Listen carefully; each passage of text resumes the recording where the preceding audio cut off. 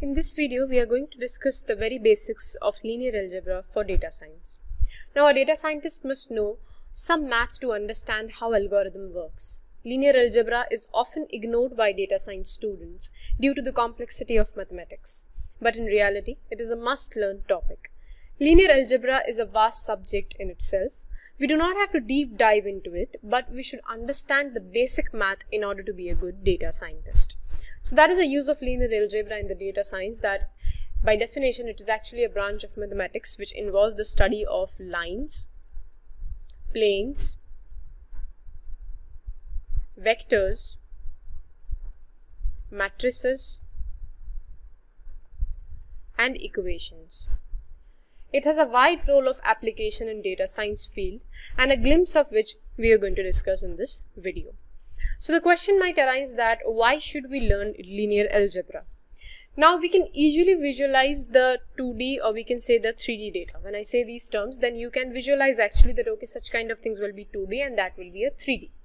But what about if I say you 4D, 5D or 10D? Can you visualize such kind of data? Normal human eyes can't visualize more than 3 dimensions. But in reality, some data scientists need to work with hundreds of dimensions of features, we can say. Here linear algebra comes into play. Even if we can't visualize such huge dimensions, but we can still represent them in form of matrices or vectors.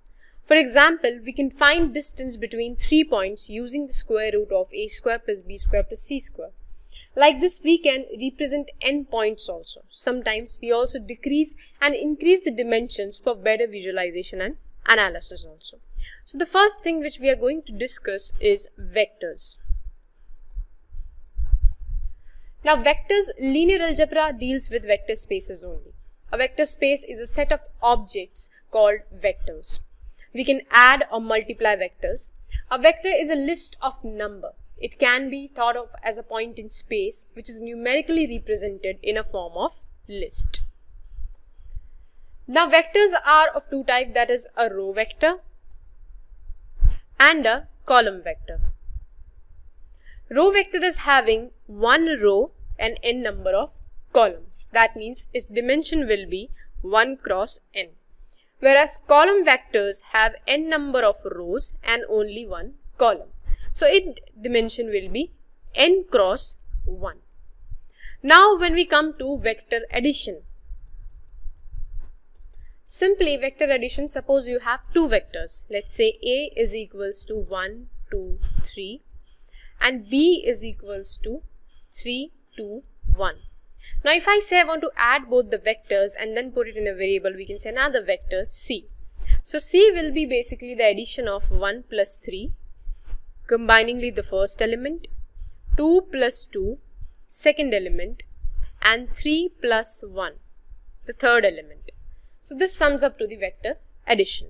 Next we are going to discuss about the vector multiplication.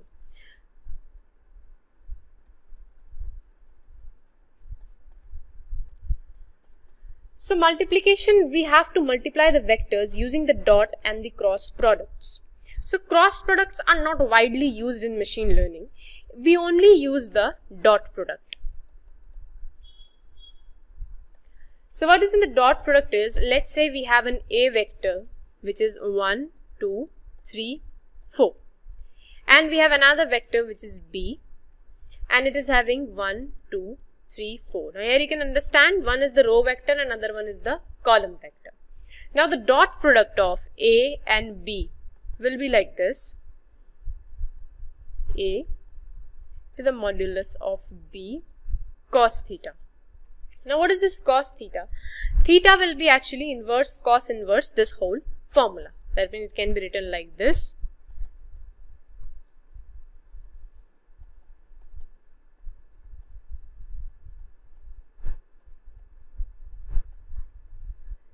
Now it is actually a projection to the unit vector. And how is it done? Let's say that this is the axis which are there.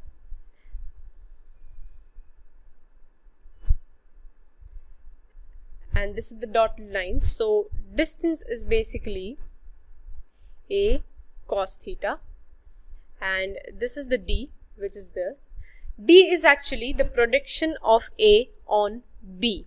So this we can say as B and this we can term as A. So D is projection of A on B. We can say of A vector on B vector. And this is the theta which is there. And this is the 90 degree. So this is the projection and the unit vector which is there. We have discussed about vectors. Now we are going to discuss about plane. Now plane, we can say the two-dimensional axis x and y is represented by a line. We know that x and y coordinates if we have, then this is a two-dimensional axis which will be there, and that is actually of a line, we can say. 3D axis, where there is a 3D axis, that means there is an x, y, and along with that there is a z also, is represented by a plane. Similarly, n dimensions are represented by hyperplane. So there we have 3 dimensions only. If we have n dimensions, let's say, then they are represented with the help of hyperplane. Now we know that the equation of line, that is y is equals to mx plus c, where this c represents the intercept, the y-intercept which is there, and this m actually represents the slope of that particular line. So the equation of plane in n dimension is actually wtx plus equals to 0. Hence the equation of the plane passing through the original, that is wtx is equals to 0. Here we are using w transpose because by default it is represented as column vector. We convert it into row for the multiplication. So normal plane is represented by a vector perpendicular to the plane. So like this you can say this is a plane which is there, and here we can say this is a vector which is represented. So W is a vector which is perpendicular to this plane, we can say. What will be an hyperplane? And hyperplane will be a figure like this.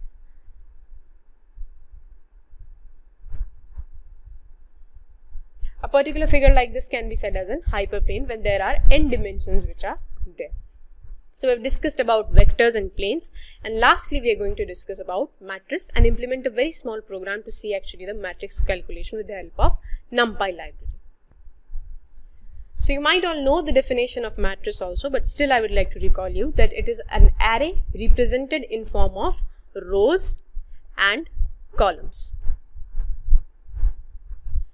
We often deal with matrices while performing or applying algorithms in machine learning also. Operations like addition, subtraction, multiplication, transpose, etc. Sometimes we get similarity matrices of huge data. Then normal human visualization is impossible. Then only we use the linear algebra. So we can say an eigenvalues and eigenvectors for matrices whose application lies in the principal component analysis also.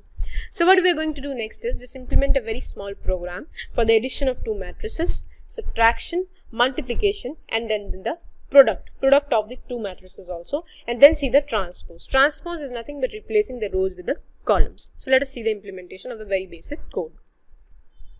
So what I'm firstly going to do is I'm going to import NumPy, and then I'm going to have two arrays, two NumPy array I'm going to initialize, that is x and y respectively.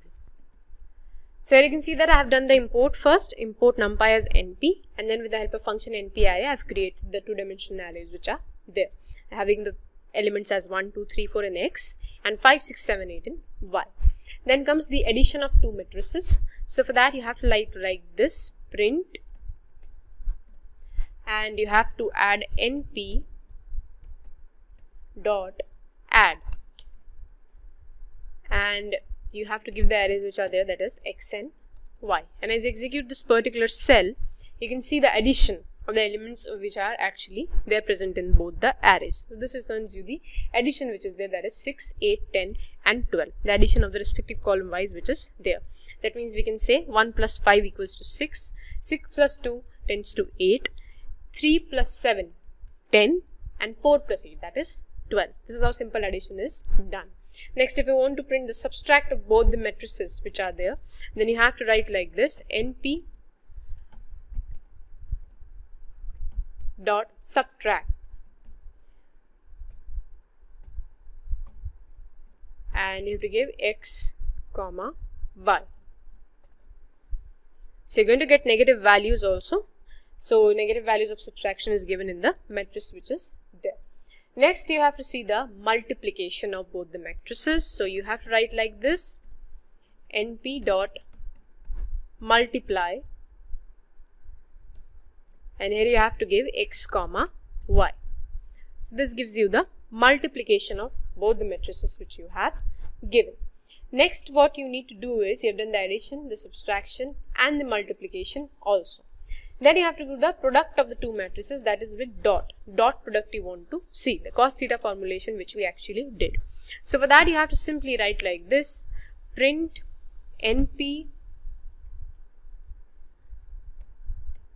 dot x comma y. So here you can see that this returns you the dot product which is there. And if you want to perform transpose of any matrix, then you have to simply write like this: print x. Let's say the first matrix which we have was x, so we will print the transpose of that only, and then you have to write the capital T which is there.